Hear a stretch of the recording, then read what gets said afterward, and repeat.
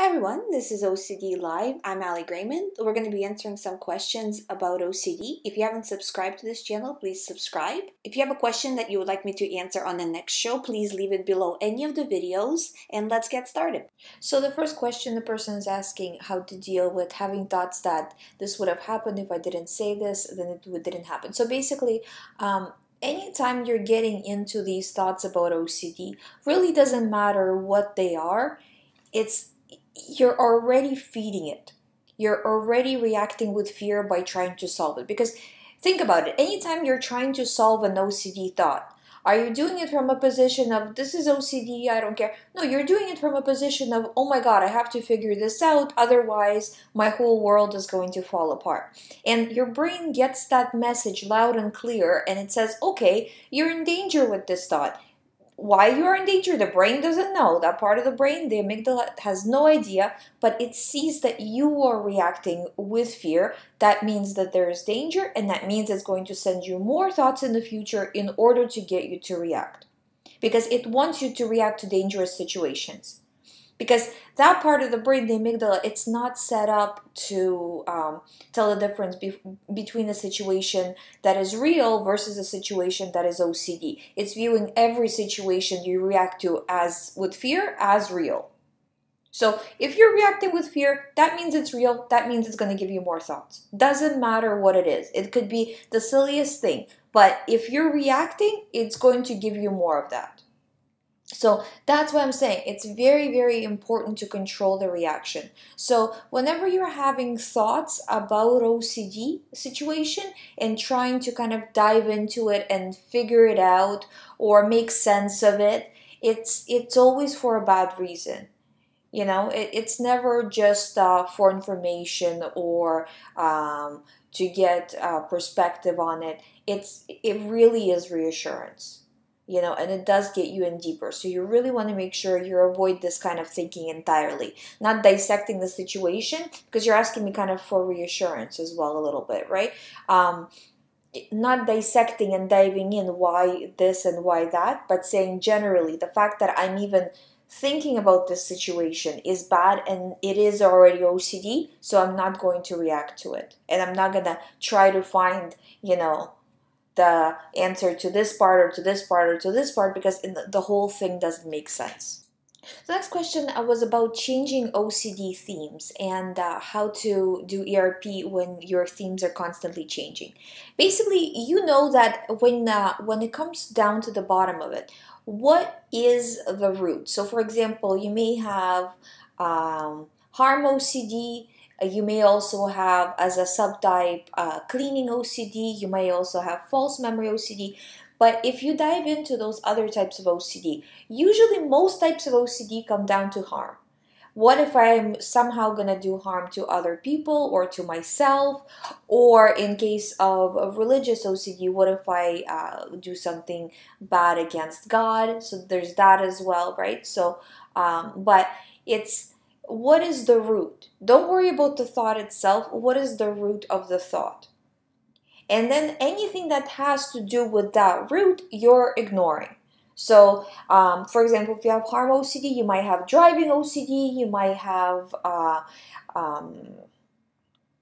the OCD around knives and things like that, but it all comes down to the same thing. So anything in this area, you have to ignore and do it at the same time. Now, in terms of exposure and response, if your OCD is mostly a pure O type, which is pure obsessional, meaning there's no physical compulsions, especially with like false memory stuff. What if I did something wrong in the past, right? Or the future part of it, right? It's what if I'm going to do something wrong in the future? That's a pure O type of OCD because there's no way to really do compulsions for it. So the person just spends a lot of time thinking about it. So if you look at the person, you won't be able to really tell that they have OCD. They're not doing any kind of physical compulsions, but in their mind, they're always going. That's a pure O. I'm doing a little bit background as I'm explaining this to people who are new to the channel, so they understand what I'm talking about. Because in my other shows, I feel like I'm going too much forward and people are asking me questions because they didn't listen to previous shows, so they're not understanding what I'm talking about. So when you have pure O, the way you do ERP is the thought itself is the exposure. And so ERP, by the way, it's exposure and response prevention, right? So exposure itself is the thought. And the response prevention is preventing the response of fear to that thought. So in practice, let's take a false memory thought. What if I killed somebody in the past? That's the exposure thought coming in, right? So you woke up, you got this thought. Maybe you got it with a vivid image. Maybe you got it with a feeling of extreme, well, of course you got it with a feeling of extreme fear, but also extreme guilt and all of this other stuff that goes along with OCD, right? So that's the thought. Now, what are you going to do for the response? Are you going to try to figure it out, stay and think about it? Or are you going to say, nope, not dealing with this anymore. This is OCD. Yes, it can stay there because it is in your mind right now, right? Like you can't really magically kind of make it go away in an instant, right? So it is there, fine, but I'm not actively going to engage it. So it has that room in my mind. That's okay. I'm not dealing with it. So, and that way, what you're doing is you're responding without fear. You're saying, I'm not scared of it. It's okay if it stays because I'm not scared of it. So it doesn't matter if it stays. Rather than, panicking, trying to figure it out, giving it energy by figuring it out, giving it energy by trying to make it go away, trying to do everything in your power to avoid having the thought and all of this kind of stuff, right? Instead, being very calm, very kind of zen about it and saying, yeah, whatever, who cares? And it's a difficult process. You have to kind of get the hang of it. It takes a little bit of time to understand how to actually do this. And the only way to do it is to practice. So I'm telling you guys, the OCD recovery lies entirely in exposure and response prevention. Like there's also the diet aspect. There is also the meditation, relaxation, stress, and all of that aspect. But I would say major part of it is the ERP. Because if you do all that other stuff, like the vitamins, right? None of it is going to make a difference without the ERP. But if you say, don't do any of the other stuff and just do ERP, you will recover. It will be a lot harder because all that other stuff helps, but ERP is where it's, that's kind of the nucleus of the whole thing. And another thing I kind of wanted to go over again is the acceptance of the thoughts. Because a lot of the people ask me, well, in OCD books, they always say you should accept the thoughts, but how can I accept the thoughts if they're so terrible? What they mean by accepting the thoughts is not accepting that these thoughts are okay, but instead accepting that these thoughts are part of OCD. Just like you're saying, say for example, you have a cold, right? You're sick, you have a cold. And it's not okay to always be coughing, right? It doesn't feel good to always be coughing. It's not a good thing. But right now you have a cold, so you're going to cough. Right now you have OCD, so you're going to have these thoughts. Does that mean anything in terms of the, overall scope? No. Does that mean anything about you that you're having these thoughts? No. Once your OCD goes away, these thoughts will entirely go away and they will make no difference to you whatsoever. But in order for that to happen, you need to do exposure and response. So no matter what, every single day, wake up in the morning, you get a thought, you're ignoring it. 2 minutes later, you get another thought, ignoring it again. 2 minutes later, again. And like this all day. It's hard work. And it's not going to be always, this is another thing that I always want to stress in the shows, that it's not always going to be perfect.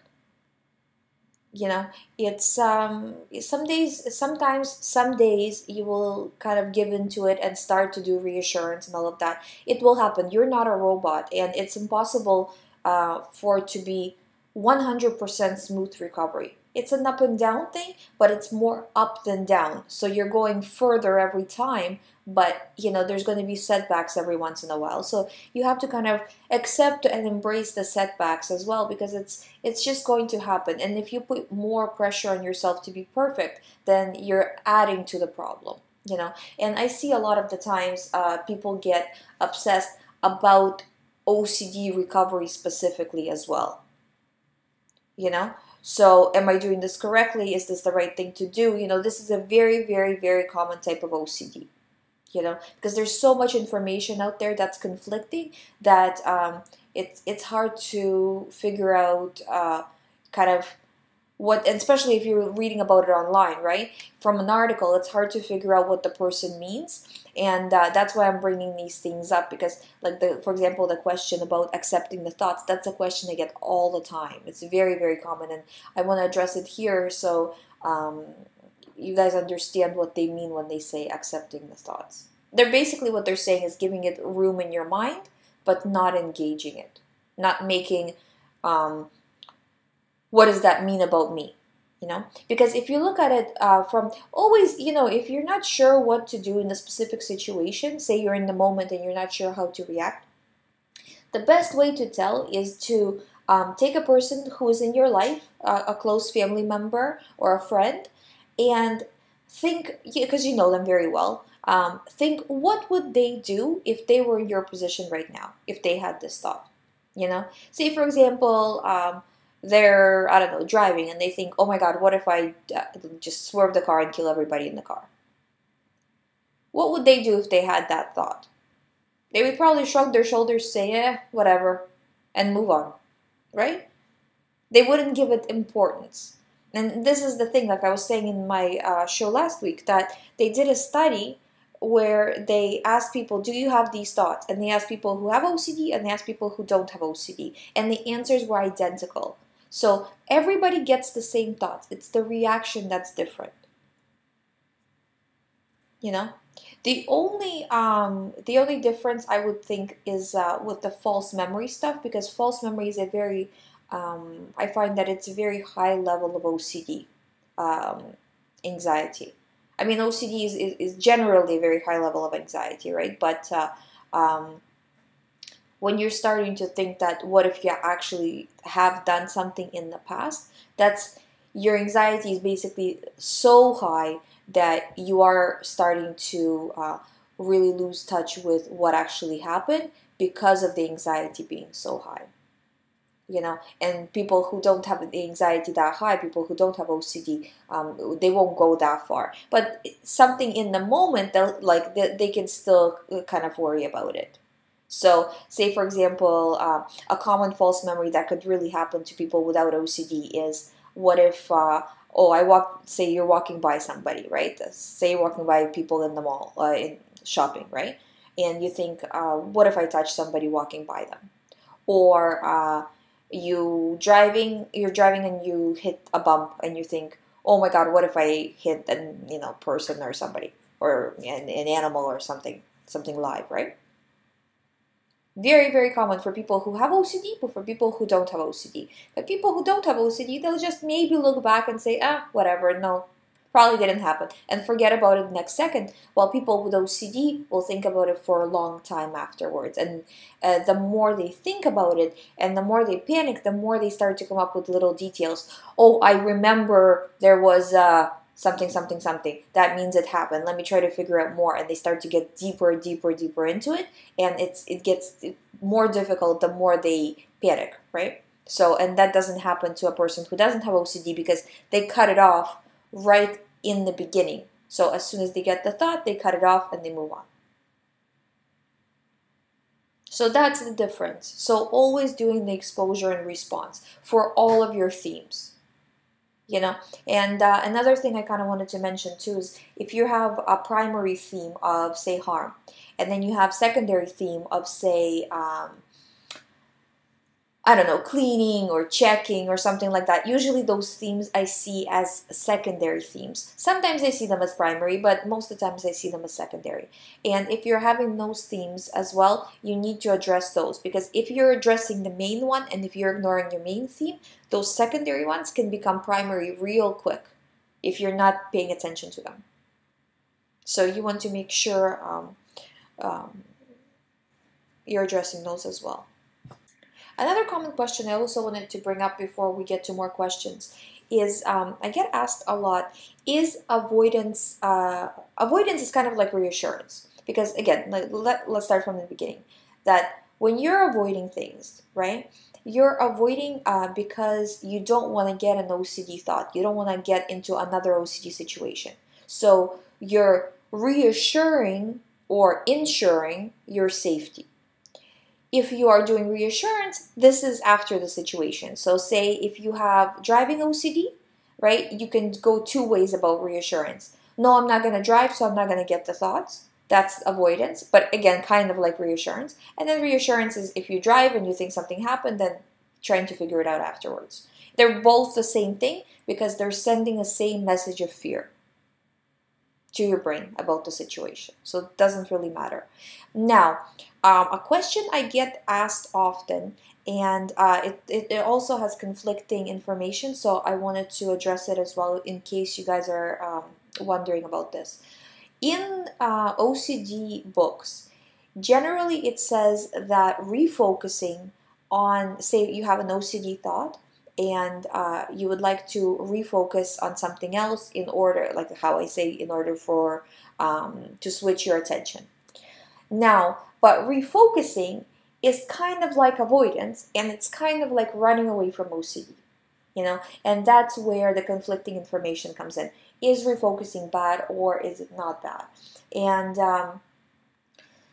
the thing with refocusing is you're either thinking about something or you're not. So if you are having an OCD thought, in order for you to not give it energy, you have to be thinking of something else, right? Because that's what we're trying to prevent. We're trying to prevent the response of you thinking about the situation. So if you're not thinking about the situation, you're thinking about something else. If you're thinking about something else, it's kind of like an avoidance.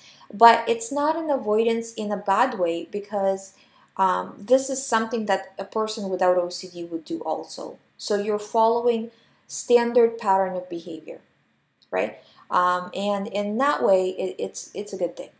Because in books, usually they say, well, no, you just have to sit with the thought. Well, you know, maybe in theory that would be good, because in theory that's right. You should be sitting with the thought and doing nothing about the thought. But in reality of the situation, how are you going to do that when your anxiety was 10 out of 10? So you have the thought, but you don't react to it, and your anxiety is 10 out of 10. It's pretty much impossible. You know, but if you refocus and you say, okay, that thought can stay in my mind, I'm going to do, you know, whatever I had planned for the day, and then maybe at some point I'll get back to it. You know, if your anxiety is high, you can say that to yourself, that, you know, I'm going to delay the reassurance, I'll come back to it if I feel I need to in a few hours. And then when those few hours come up, then you delay it some more, you know, so that way you're always delaying the thought. Because what happens is when you're delaying, you're saying to your mind, okay, this is not that important to me. I can put it off kind of on the back burner, and that makes you in a position of power. That's not a fear-driven response. If you're saying, that can wait, that's not a fear-driven response. And that's exactly what you want to show to your mind, that you're not scared anymore. You're not scared anymore? You're not going to get those thoughts anymore. And another thing too, that I know that a lot of this is repeat for you guys, but it's, first of all, it's good to have it in your mind again. And then for new people, it's just extremely important for me to mention, is if, say, for example, you had an OCD thought for years or for a year or even a few months, and you start to do ERP, and you are refusing the thoughts, not actively refusing in the way of giving it energy, but you know, not ignoring it, not paying attention, basically doing ERP properly. And you do it for a week and you think that you're not getting better. The reason why you feel like you're not getting much better is because the proportion of the time that you spend telling your brain that this thought is important to the proportion that you spend saying that it's not important now is very heavy towards the it is important, because you spent a long time saying that.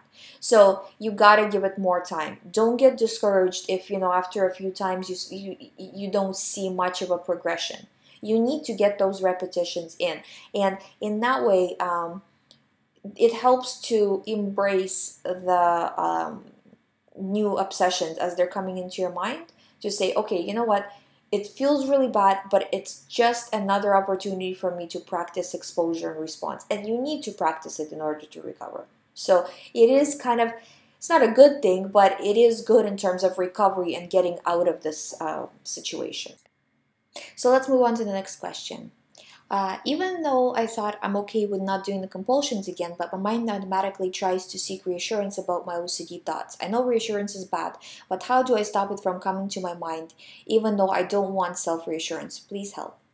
So, okay, there's two types of fears going on here, okay? Not with just this person, but with any type of OCD, okay?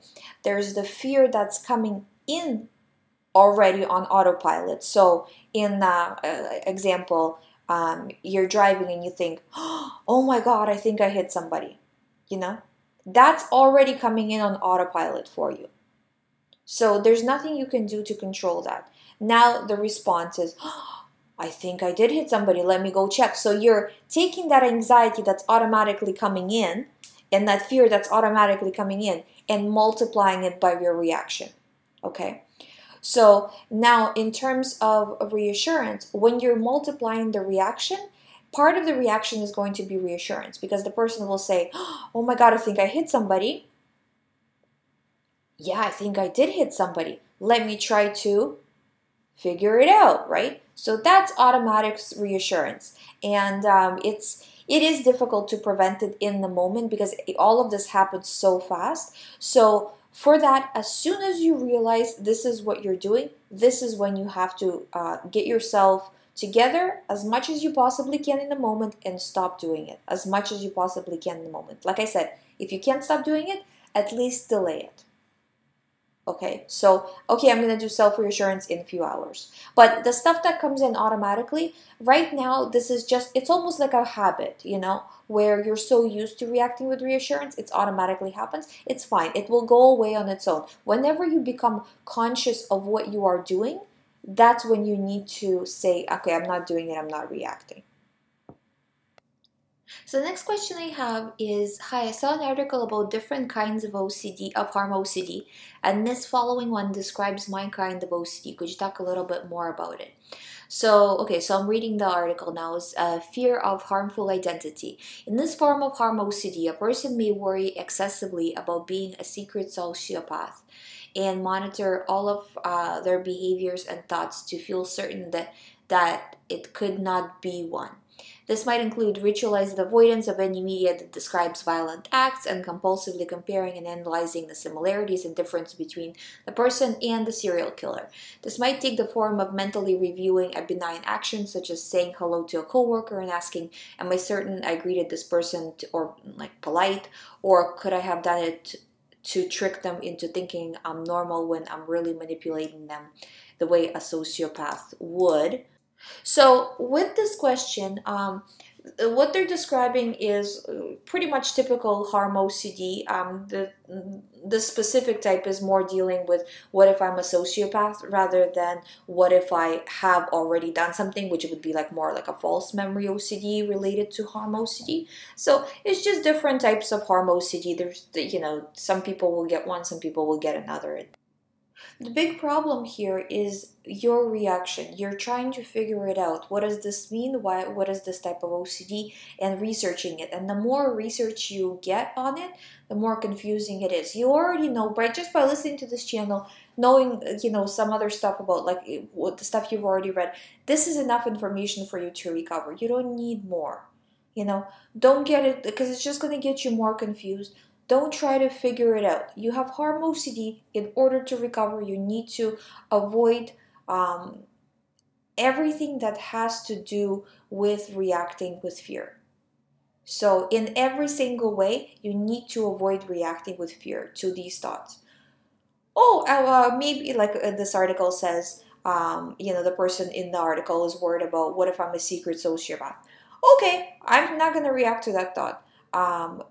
Doing the rituals to see, to compare and all of this, not gonna do it anymore. So you're giving it zero energy. And guys, generally, you know, don't try to find your exact specific type of OCD. Everybody's different, and every harm OCD for every person is slightly different. It's okay if you don't have all of the symptoms of harm OCD. It doesn't mean anything. You still have harm OCD. You still need to do the work. You know, don't dig into it. So next question, the person says, I've had a recent respike, my version of harm OCD, and my anxiety is back up and my techniques don't seem to be helping. Any tips? So the spike happened, but it's your reaction that's keeping it going. Okay? So the original spike of what if, blah, blah, blah, right? That happened, that's fine, having the thought. But that was the exposure, right? The thought was the exposure. Now, what are you doing to, what's your response? If you're responding with a lot of fear and trying to analyze and trying to figure it out, you're making yourself worse. So trying your best to pull out of it, because the more you try to solve it, the more you try to figure it out, the more deeper you're going to fall back into it. So next question I have is, hi Ali, can OCD make you believe you felt certain way in the past? Can OCD take your current obsession and associate it with fragments of memories in the past? Yes. So it can take a memory or a situation from the past and twist it into an OCD situation, such as, well, I remember driving and hitting something in the past. It must be a person that I hit. Or I remember, just if you're talking about strictly about feelings, yeah, you can have the false memory that's just related to feelings. So I felt this way or I felt that way. That can also happen as well. So it's the fear, right? If the fear is present and you're not sure and you're doubting and you're going over and over and over it again in your mind, then that's OCD, and you need to stop doing that, because the more you do, the deeper in you get. And even if by chance you happen to solve whatever situation you are worried about, all that's going to happen is your mind will start scanning for a different but similar situation or a different detail within this situation, and you're going to be stuck in a few hours again, or in a few days, again. Because now your mind has learned that this situation is scary to you, and it's going to send you something similar. So anything similar that it sends you, again, disregard. It's you have to retrain how your mind views anything to do with your current theme. Right now, if you have this, whatever theme you have, right? I'm not just talking about this question, but generally, right? Whatever theme you have, if you see a movie that has something to do with it, if you have a dream that has something to do with it, if somebody says something that has something to do with it, you're going to get triggered because your mind associating this particular situation with fear. And to break that connection, you need to over and over show to your mind that this doesn't really matter. And if you're trying and you feel like it's just not working, you have to re-examine where you're doing reassurance. Because I guarantee you, if you're not doing good in terms of recovery, it means you're doing reassurance or avoidance or rituals, which is all, again, it's all the same thing, So where are you making that mistake, and then correcting that mistake? So this is the end of the show for today. I got to as many questions as possible. If I didn't address yours, please ask me again and I'll address it on the next show. If you have any questions, you can always visit youhaveocd.com. There's a private recovery program there with me. There's ebooks, there's articles, lots of information to help you recover. Please check that out. If you haven't subscribed to this channel, please subscribe, and I'll see you in the next video.